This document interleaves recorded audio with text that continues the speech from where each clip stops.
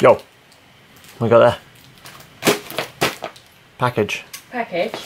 Smalls for All. Yes. What's that? It's a charity and they support young people and women in Africa with underwear, second-hand underwear.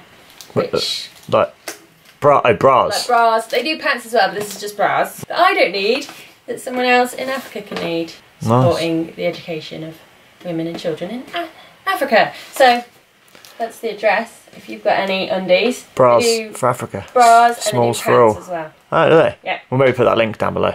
Yeah. Smalls for all. New thing. New thing. Give a load of stuff away. Make space for a new thing. Oh yes, it's the one I like. I've got a little light. Oh cool. Did you get one? There was not a little light when I got one. Oh my wow. Navy blue. Navy blue and black. That's nice.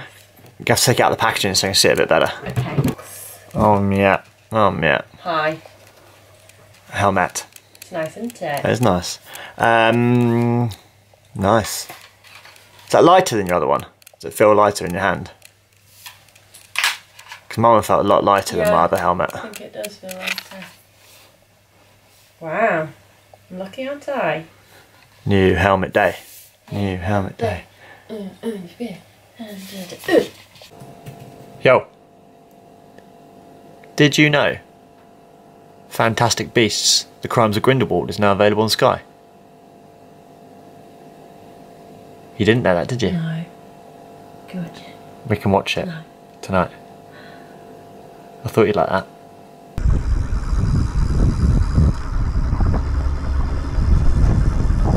Yo, come out for a little shakedown on the time trial bikes.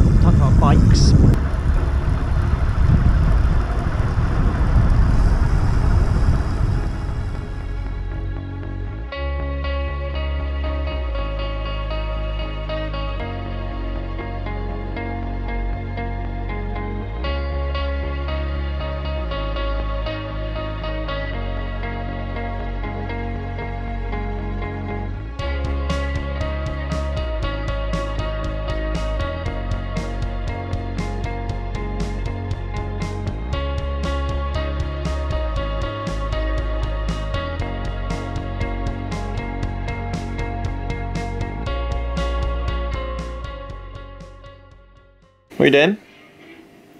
Does it need a roof? Castle. You made a castle out of all the boxes? We've got to post them out to people in a minute. Oh, and a roof. There we go. You're going to keep the rain out?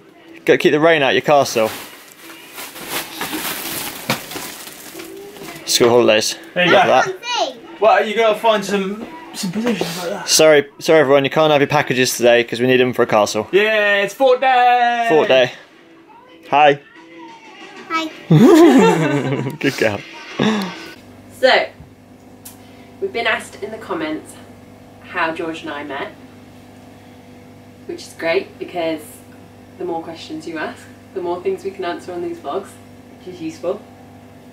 It's my favourite story to tell. George and I met doing a long distance bike packing endurance event called London, Edinburgh, London. It's only once every 4 years. You have to enter a ballot to get in. So, a group of us in a wider group that have known each other for a while, 10,000 kilometres CC, which is a brilliant cycling collective, a sort of online community, but had a bit of a hub in London. 6 people from that group decided to sign up to LEL and do it as a bit of a team. One of those people was George, who I knew vaguely but not really. So on the second day, getting towards the end of the day, we're at a place called Moffat. A group of us had formed on the road and we were riding pretty quickly, and I'd shoved my jacket into my saddlebag earlier that day and hadn't put it in quite right. And during this sort of quite fast riding, my jacket had been working itself loose from the saddlebag and managed to wedge itself in the back part of my bike in the drivetrain, which is the part that sort of does all the gear changing.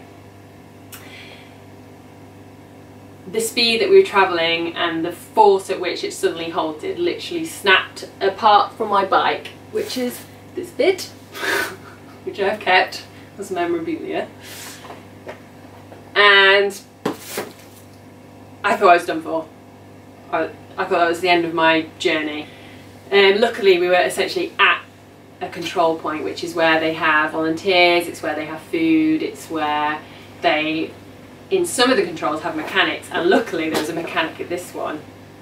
He was able to convert my bike into a single speed, which means I had one gear to ride in. I got some really nice encouragement from some of the volunteers, people telling me like, you'll be able to do it, don't worry about it. I was having messages from people offering to lend me bikes, so at that point I was really ready to just carry on, and I thought I'll be able to do it and it's all fine. This is the state of my jacket, which I continued to wear for the next 3 days after having been caught in the back of my bike. So at about 2 in the morning, I think it was, at Moffat, George came into the canteen of the control point, and I sort of shuffled over and was like, I broke my bike. I'm going to try and ride with you guys and see how far I get. So the next day we went from Moffat to Edinburgh, which is about 80k if I remember right, and it was the worst 80k of my entire life. It was so slow going because the gear that I'd been put in, I think the mechanic had worried about me being able to get up the hill, so he put it on quite an easy gear, which meant that when I was on the flats I just wasn't getting anywhere, I was just spinning out. So I'm sort of working really hard, not getting anywhere, crying, just letting the rest of them go ahead because it was so frustrating. Finally got to Edinburgh, and at this point I think that's the end for me.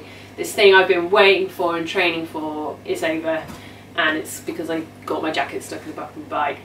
George had all the while been struggling with an Achilles problem and was thinking he might have to pull the plug as well. So we're sat around this table eating canteen food, I'm just sort of sobbing and feeling sorry for ourselves, but neither of us really wants to quit.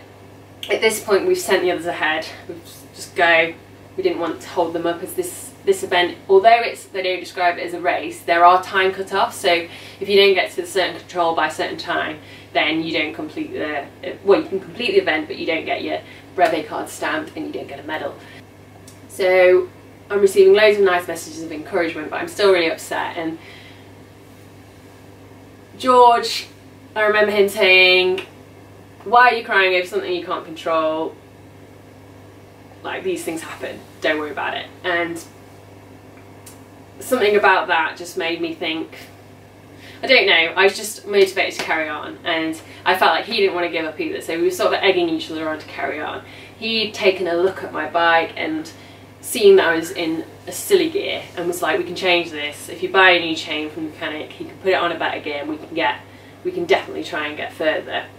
He'd been having messages from his physio with how he can sort of relieve the pain in his Achilles, so he was keen to go and try and carry on this mega ride. We still had 500 miles to go and some of the hillier sections still to come. So yeah, we rolled out of Edinburgh control point together, and it was really fortunate timing actually, because a guy on a fixed gear bike who'd chosen to ride that kind of bike was rolling out just at the same time, and he essentially was like, you'll be fine, don't worry about it, I've chosen to do it like this, so you'll be fine. So that was quite motivating. And yeah, George and I just spent the next 3 days chugging out like 300 kilometre days, taking about 15 hours per day to do it, splitting the days up by just chunking it into sort of 100 kilometre bike rides and eating as much as we could and stopping for coffee when we could, to the point where I nearly punched George when he was like, yeah, there's a cafe around the corner, there's a cafe around the corner, and there was no cafe around the corner, and I've never forgiven him for this. We finally finished the event with about 3 hours to spare at 3 AM on the last day, and it was really overwhelming. We were both, I was really lucky, I had like a whole welcoming squad there with snacks and champagne and stuff like this. It was quite overwhelming, and I just remember this sinking feeling when I looked around and I felt like George had gone. I thought he'd just left, and I was like, 3 days together and he's just gone. And it turned out he'd just gone to his car. And I remember my friends actually looking at me funny, like, who's this guy? But yeah, so finished the event, managed to do it, got our brevet card stamped, wherever it is. Boop. And then the next day I slept for like hours and hours and hours and hours, and I remember being in complete haze and daze. And I woke up and I looked at my phone and I had a text from George, and he phrased it as, did I want to go and have a race debrief at a gin place in London? And I was like, do I? And so we went and we had some gin, and we did have, like, for the first hour we did literally have a race debrief, and I was like, oh well, this is a race debrief, okay. But then we carried on dating, and then I started working at Jam, and then started living with George, and now we're moving to the north. And it's all because we went on a stupidly long bike ride and I broke my bike. So that is how George and I met.